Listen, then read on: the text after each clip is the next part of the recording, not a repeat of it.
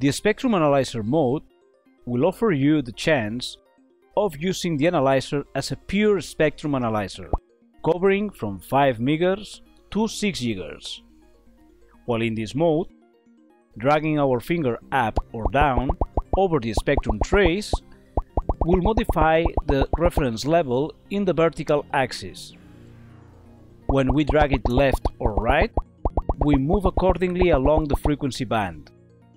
To modify the span, you can pinch to zoom, that is, touch with 2 fingers simultaneously on the touch screen and move them apart to zoom in or together to zoom out. Below the spectrum trace you can find, from left to right, the starting tuning frequency, center frequency, and end tuning frequency on screen. Below that we find 5 buttons for adjustment of several aspects of the spectrum analyzer: tuning frequency, span selected, resolution bandwidth used, amplitude, which refers to the reference level selected, and marker configuration. Pressing on any of these 5 buttons will unfold the tuning menu from the left side of the screen, with a focus on the specific tuning parameter chosen.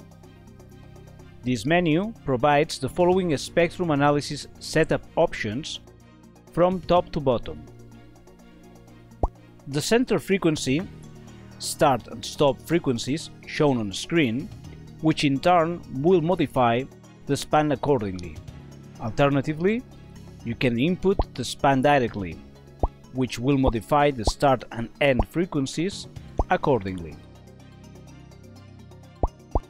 Below you can input the reference level and attenuator level, which must be always set up manually in this spectrum analyzer mode. In the next field we can assign the resolution bandwidth filter value from 2 kHz up to 1 MHz.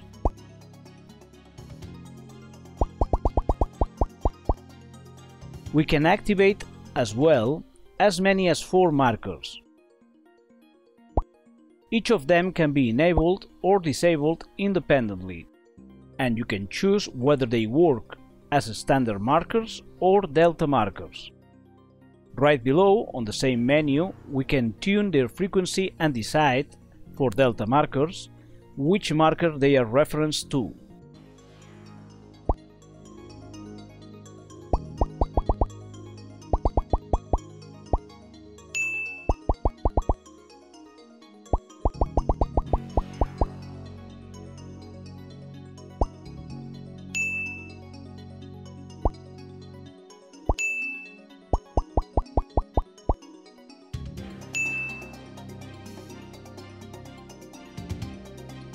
Three different detector types can be selected for the trace acquisition: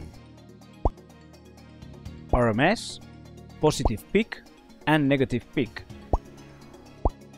Finally, at the bottom we have the option of displaying on screen as many as 4 additional saved traces, as well as the option of activating the max hold and min hold traces.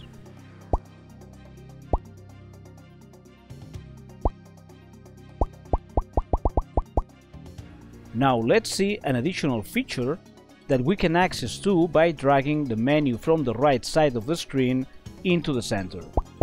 Channel power. Here, after you choose the frequency to tune and the channel bandwidth, if you drag your finger over the screen, the tuning changes, but the bandwidth, shown between the 2 white lines, is held and centered, letting you take the channel power measurement while keeping the focus on that desired bandwidth.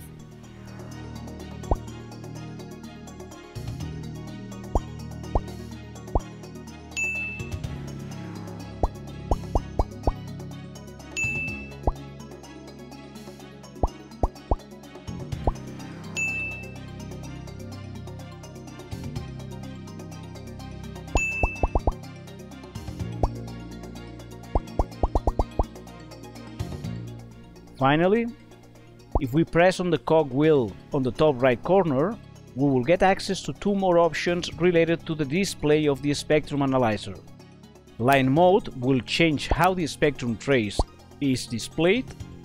dB per division will allow you to define the number of dBs per vertical division.